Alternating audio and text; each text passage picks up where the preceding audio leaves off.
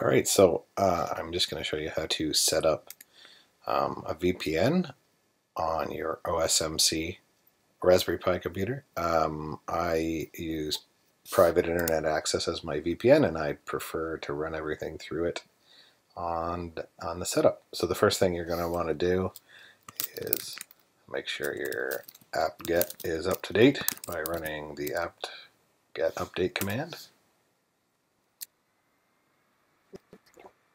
Alright, so that took a little while, and maybe 2 minutes, and now it's done. So now I'm going to have it install OpenVPN. So I type sudo apt-get install OpenVPN. And again, this is going to take a minute. When you're prompted, say yes. Alright, when it's done, we're going to make a directory. So we're going to keep all our OpenVPN stuff in this directory. So I'm just making a directory called OpenVPN. I go into that directory, and then we're going to download all of the scripts, all the not the scripts, but the config files from OpenVPN. So I'm just going to use the wget command to do that, and type in the URL to all the scripts, all the configurator files, and it'll download, and it's done. I'm going to unzip it.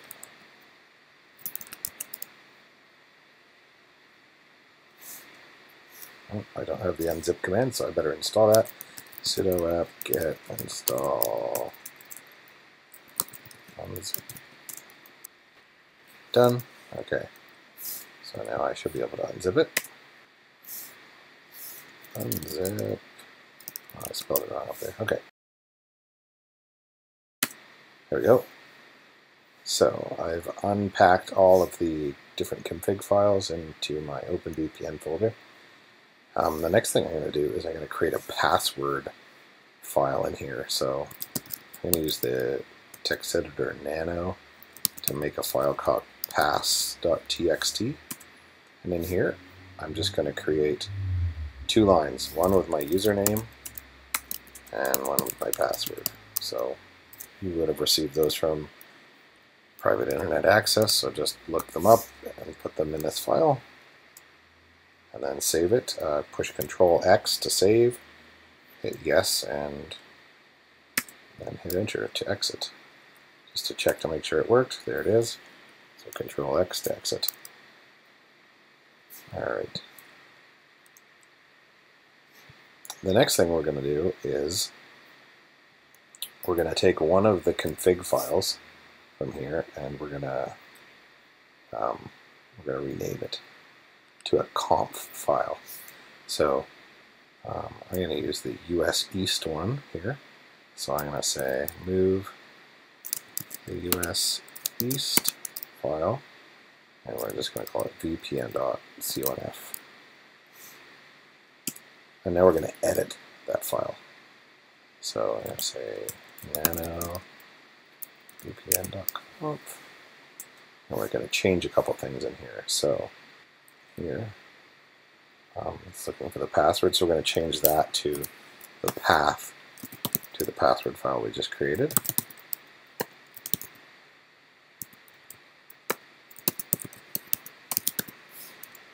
The next thing we're going to do is tell it where these files are here. So this one, this crl-verify, we're going to change that right here. We're just going to add the full path in front of it.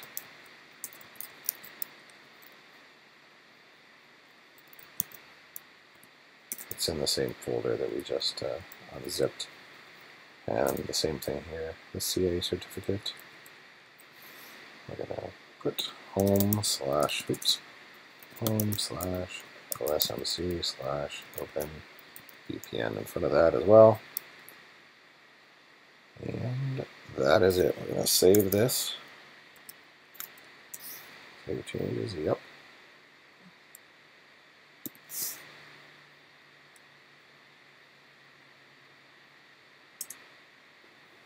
I'm going to copy this file to the etc. Open VPN folder, I think.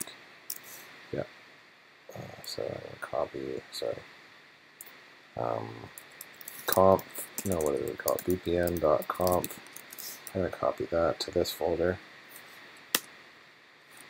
Well, we could use the sudo command because it's a protected folder. All right, let's make sure it worked. Yeah, there it is. Okay, perfect. All right, what are we going to do next? All right, so we're going to enable the Open VPN service with that command. So there we go. And lastly, we're going to start Open VPN. This will also make it start every reboot. So that's good. That's what you want. Now, assuming you knew your previous IP address, you can check your new IP address with this command here, curl, and then http://checkip.dns.org. Push enter. So we can see it's showing the PIA IP address, and so we'll reboot it to make sure it's persistent after the reboot. All right, so I reboot, and let's see if it worked. And it's worked, so the IP address is what I'm getting from private internet access, so it's good.